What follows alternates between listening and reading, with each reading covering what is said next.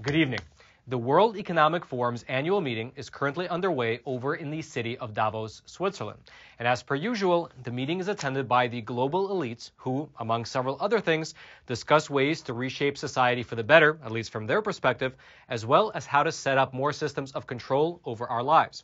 Now, you might say that I'm being hyperbolic when I say that, but I'm not. Because among the many speeches that were given, there was one by the president of the Alibaba Group who bragged about a new system that they're developing in order to measure an individual's carbon footprint, specifically by tracking their movement, by tracking their dietary habits, as well as by tracking their spending.